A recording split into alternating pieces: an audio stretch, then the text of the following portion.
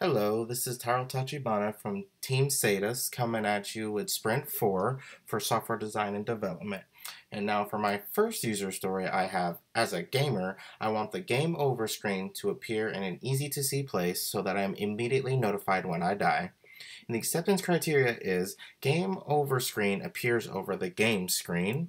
And for my second user story I have, as a gamer, I want the game over screen to allow me to enter my name so that I can be added to the high score list if I qualify.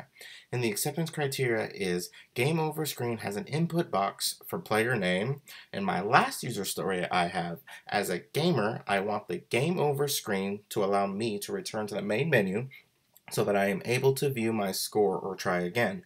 And the acceptance criteria for that is game over screen has a button that navigates the player to the main menu when clicked. I'm going to go ahead and bring in my emulator.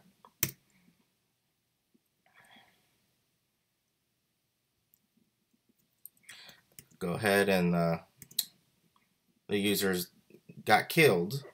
Now, as you can see, there's a screen here where it says you are dead in a few languages and has an input box where I can input my name